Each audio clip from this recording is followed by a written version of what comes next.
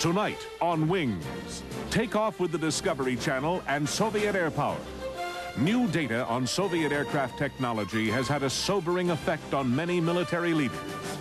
Once thought to deploy only sheer quantity, the new Soviet air power consists of highly sophisticated jets rivaling any in the West.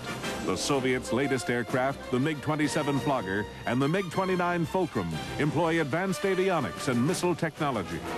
These jets are a match for anything the West has in the air. Tonight, soar high with Soviet air power on Wings.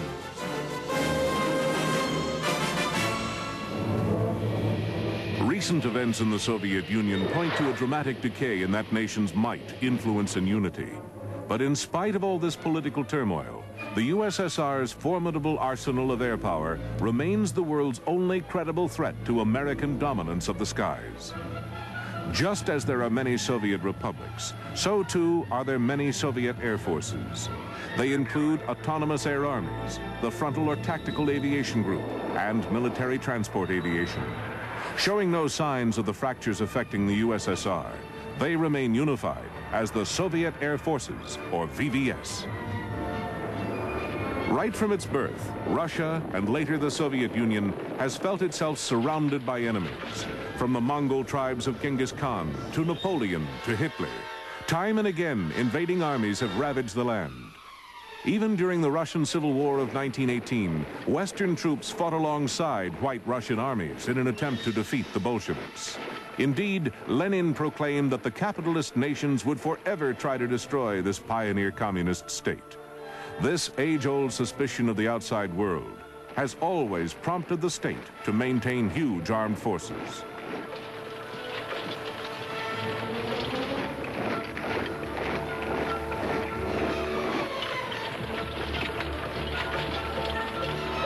By the 1930s, the Soviet Union was eager to display the achievements of its nationwide centralized planning.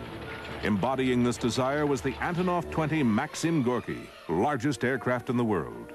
The flagship of a propaganda squadron, it often flew escorted by fighters to accentuate its huge size.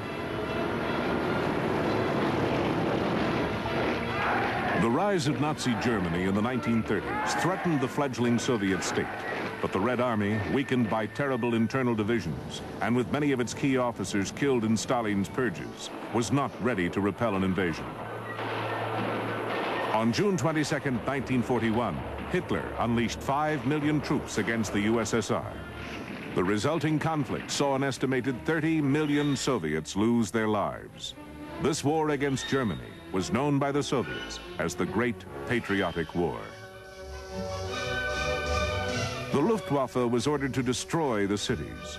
To defend their motherland, thousands of young men and women from all over the Soviet Union joined the Air Defense Group, which included barrage balloons, anti-aircraft guns, and fighters.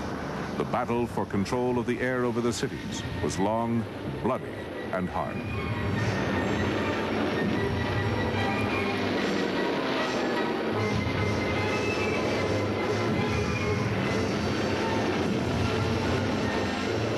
The most numerous fighters were the Yaks, of which over 37,000 were built, more than any other type of fighter in history.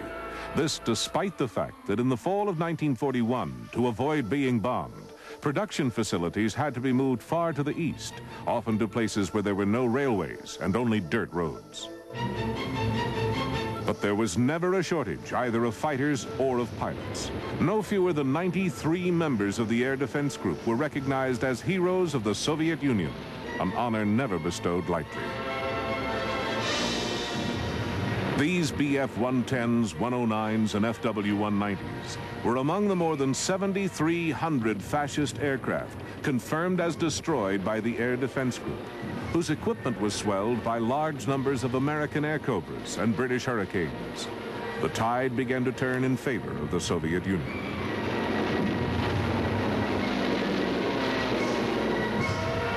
A lasting bond of friendship was formed with France, whose pilots formed a special unit, the Normandy Niemen Regiment.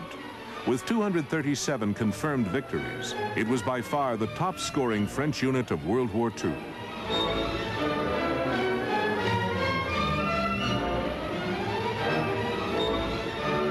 Many thousands of families in the Soviet Union have seen fathers, sons, and even grandsons serve in the defense of the motherland.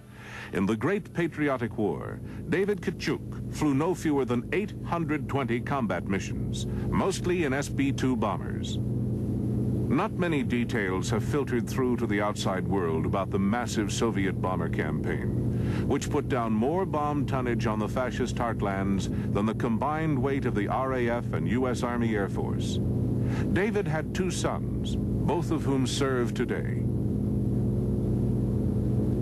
No air force in the world has a greater sense of history than that of the VVS, the Central Air Forces of the Soviet Union. Virtually every cadet visits the Air Force's museum at Monino to see the actual Lavochkins, Yaks, and MiGs that drove off the invaders. After graduating from high school, thousands of cadets each year start on the long road that leads to being a Soviet combat pilot. Right at the start, remotely piloted model airplanes are used to instill a feeling of air combat and a sense of how to achieve a dominant tactical position.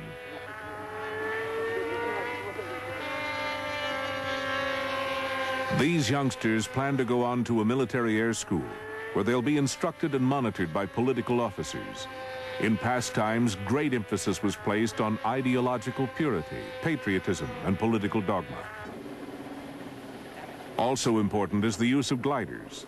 Here at the Vinnytsia Aero Club in the Ukraine, Czech-built Blanik tandem seat training gliders are used as the first step in basic flight training. This young man is the third generation of his family to devote his life to the VVS. Most pilots train on gliders at their nearest aero club. Many then go on to a very demanding aerobatic training on such agile aircraft as the Su-26 or Yak-55 and the Yak-53, here practicing in formation. Probably the best aerobatic trainers in the world.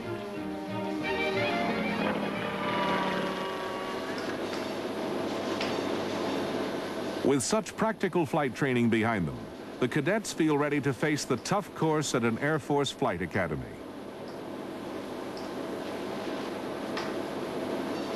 Here they are cut down to size and reminded that every mission starts from the ground and must be properly planned. Traditionally, their political training is also intensified.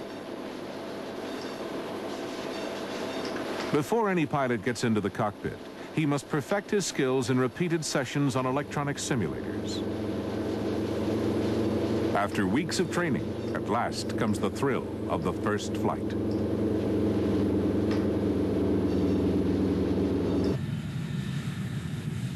The standard jet trainers are built in Czechoslovakia, the L-29 Delphin, seen here, and the L-39 Albatros. Both are tough, all-metal aircraft, much more advanced than anything the cadet has seen before. On his first flight, he's really little more than a passenger. But over the coming months, he becomes not just an able pilot, but totally at home under the most demanding circumstances. At last comes graduation, when the most able cadets pass out as fully qualified Soviet pilots, ready for posting to a combat training unit.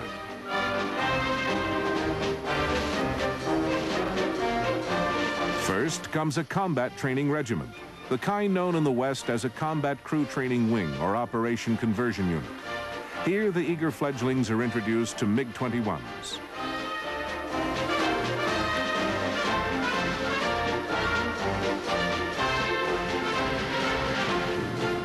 This tailed Delta Wing fighter serves with more air forces than any other aircraft. Those used for training are unpainted, but in every other respect, they are characteristic of those serving in combat units.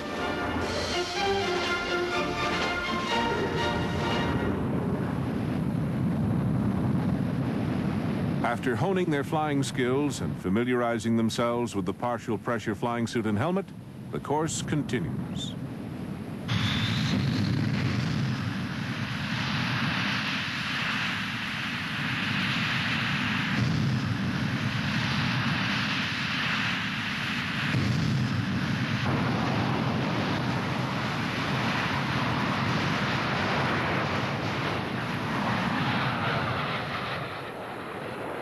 Each pilot is already accomplished in formation flying, but now he has to deal with